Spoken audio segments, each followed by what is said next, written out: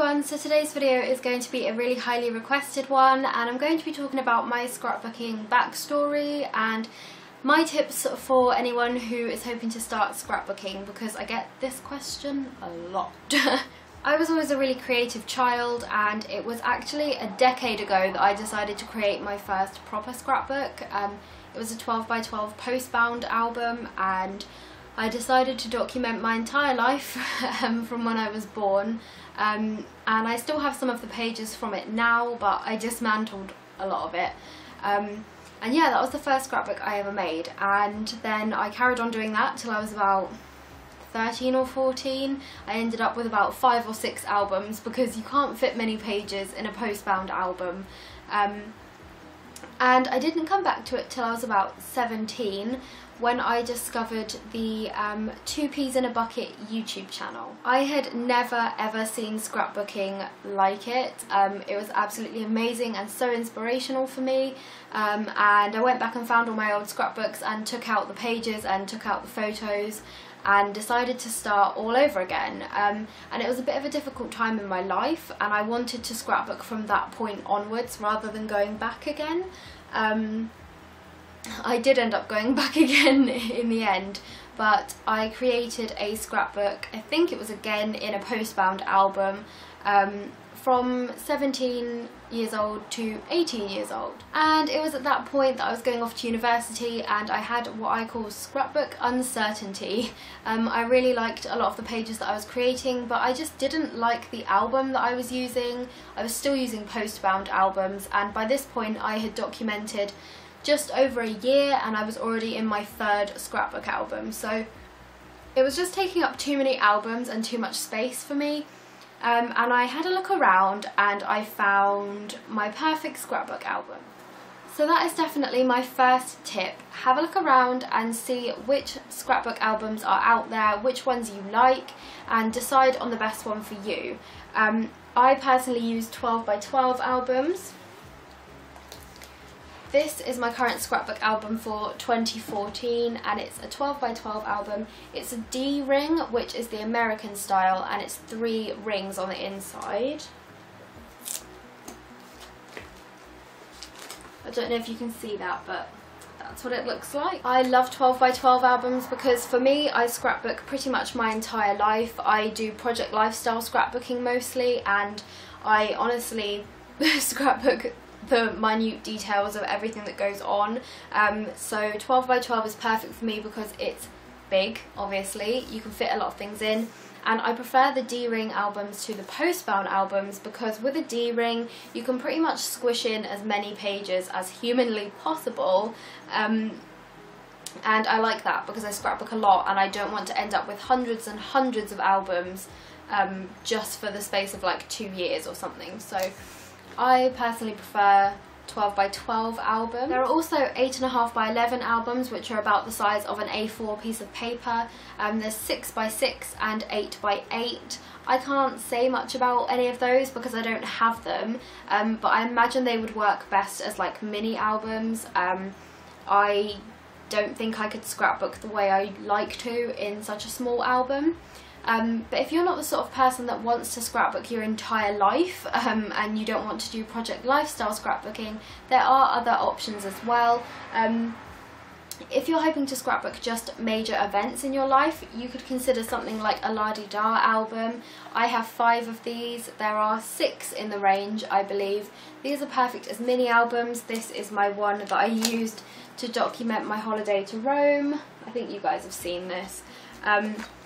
But yeah, these are excellent as mini albums and documenting one thing at a time, like a trip, a holiday, a birthday. And the excellent thing about these as well is that there are a whole range of corresponding and coordinating embellishments that go along with them. So you could step foot into HobbyCraft and come out with an entire range of scrapbook items ready to go. And they're really reasonably priced as well. So these are really good if you are wanting to scrapbook just sort of one event at a time or one important thing rather than your whole life. Lastly, we have quite a funny little album which I haven't shown you guys yet actually because it only arrived last week, but it is the 4x4 We Are Memory Keepers faux leather Instagram albums. These are, as the name suggests, perfect for scrapbooking Instagram photos, and I think that's something that social media has like encouraged. We take photos all the time, but not many people actually print them off and archive them, so I'm really glad that We Are Memory Keepers came out with this idea. I think it's brilliant, and they have little teeny tiny page protectors in. It's so sweet, and again, these are perfect for documenting one event. So for example, my boyfriend and I are going to the Harry Potter studio tour next Sunday, and I am going to document it in here because I want it to have its own special album. There will be photos in my Project Life album too, but this is specifically for Harry Potter. Like the La-Di-Da albums, they also have corresponding journaling cards and embellishments that go along with them. So I purchased this one, which is called the Inked Rose collection, and you get 100 journaling cards in 4x4 and 2x2 size. I've also got the Indian Summer one coming to me. But yeah, these are really, really sweet. They coordinate perfectly with the album, they fit perfectly in the album, and it's a ready-made package for someone who's new to scrapbooking and doesn't want to put in loads of time and effort.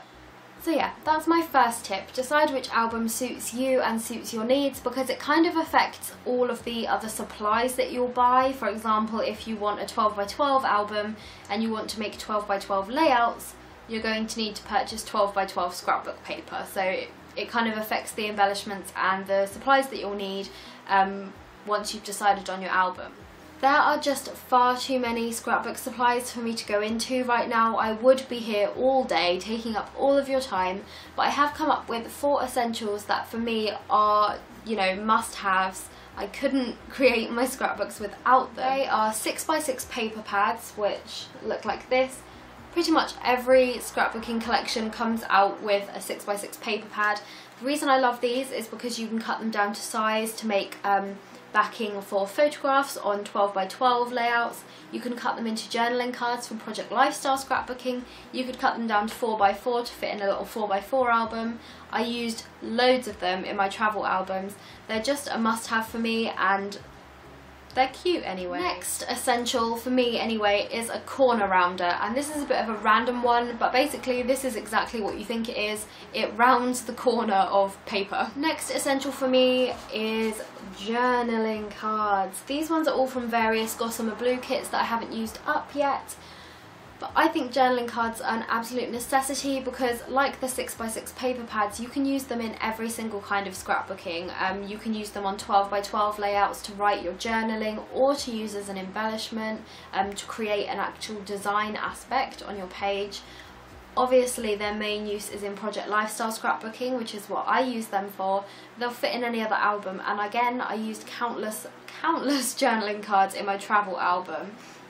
You can pick them up so cheaply. I personally like the ones from the Project Life kits and from the Gossamer Blue kit, but I do have, honestly, stacks and stacks of them.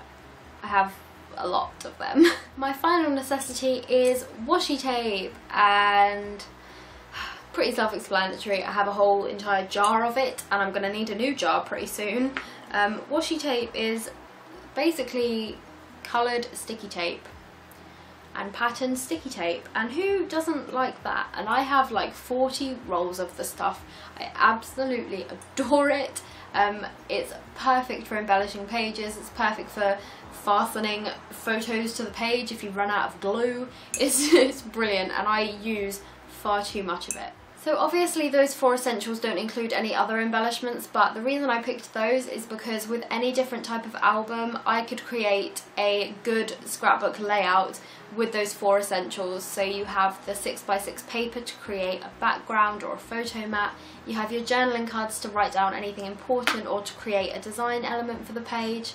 Obviously I have my precious corner rounder to round any corners, and I have washi tape as a very simple but effective embellishment. So if you're someone who doesn't want to spend loads and loads of money, or can't spend loads and loads of money but really wants to start scrapbooking, or you just prefer things to look simple, those are the 4 essentials that I would go for. Other personal favourites include wood veneer, which I absolutely love. Studio Calico does really good wood veneer, as does Freckled Fawn, and I really like ephemera packs as well. They are full to the brim of little paper and cardstock bits and bobs that you can use on your layout. One of the questions I get the most is where do I buy my scrapbook supplies, and I have 3 or 4 places that I get nearly everything from. Every single month I get a Gossamer Blue kit delivered to my door, and that comes all the way from America, so I know that's not an option for a lot of people, but scrapbooking kits are absolutely fabulous if you don't have the time to go out and buy a load of stuff.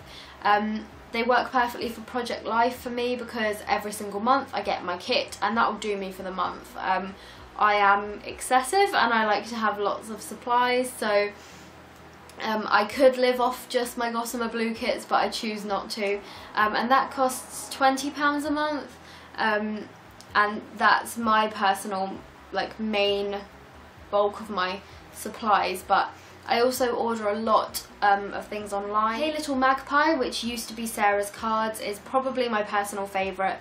They carry all of the American brands, which I absolutely loved. I can get those on Paper Maze and Hey Little Magpie, and I'll try and remember to leave the links in the description.